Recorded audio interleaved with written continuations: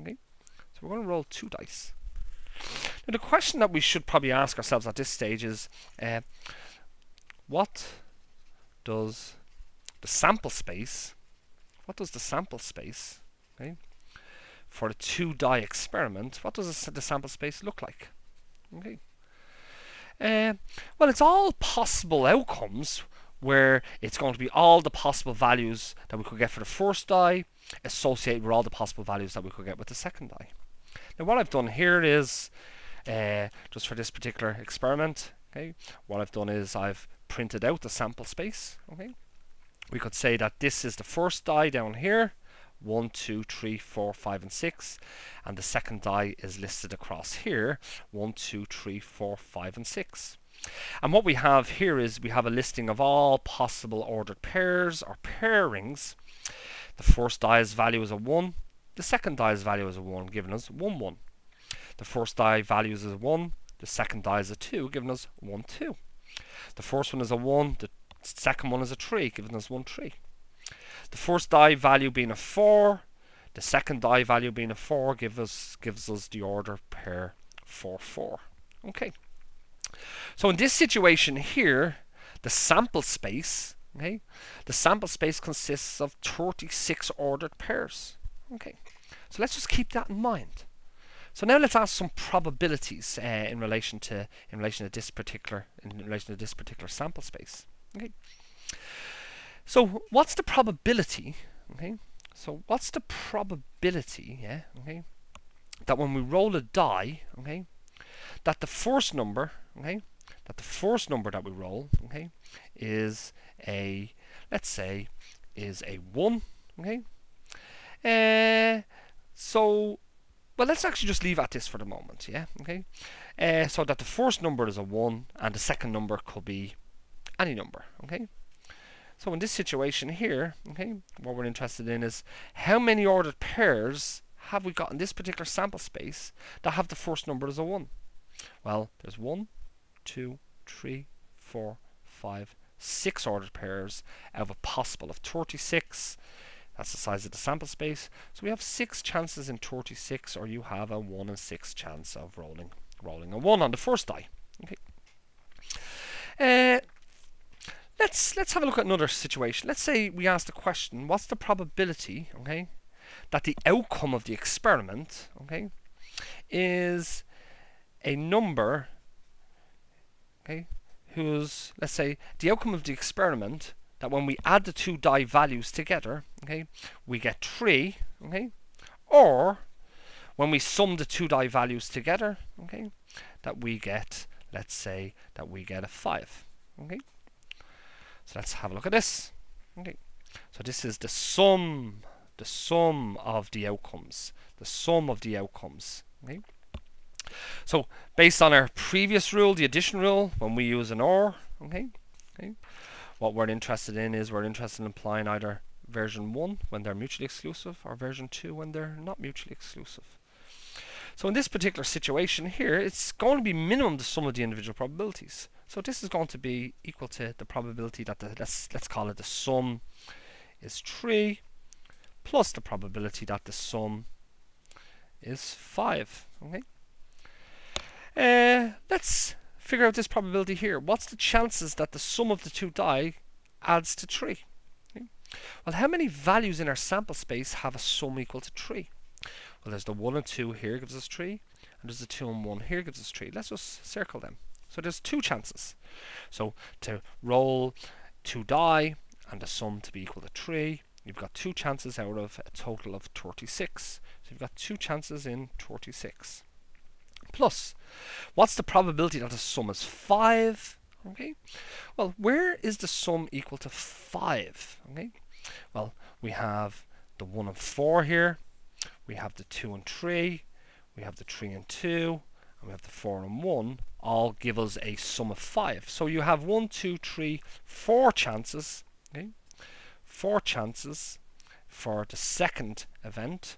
4 chances out of 36.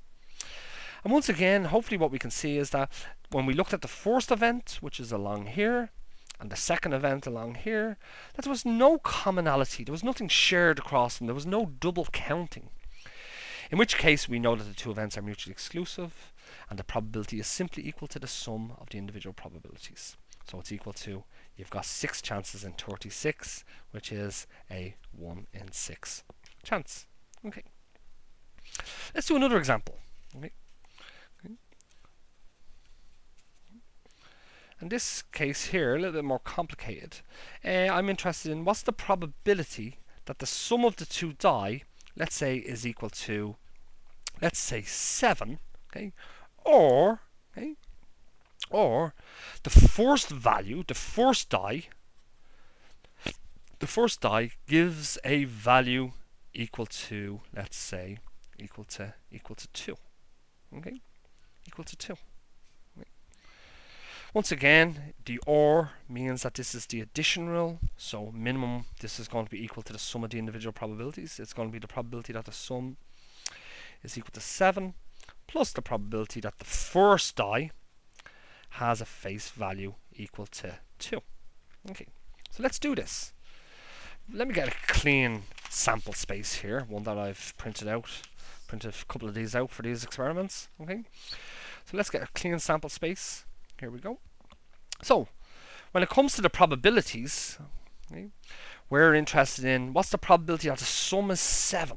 Okay, so where do we have a sum of 7? Okay, well, a 1 and 6 is a 7, a 2 and 5 is a 7, a 3 and 4 is a 7, 4 and 3 gives us 7, 5 and 2 gives us 7, and 6 and 1 gives us 7.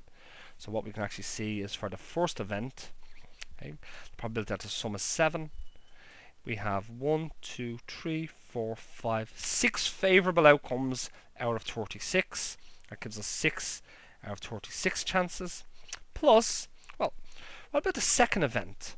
The probability that the first die is equal to 2. Okay. Well, where are these guys here? They're along here. That's equal to 2. That's equal to 2.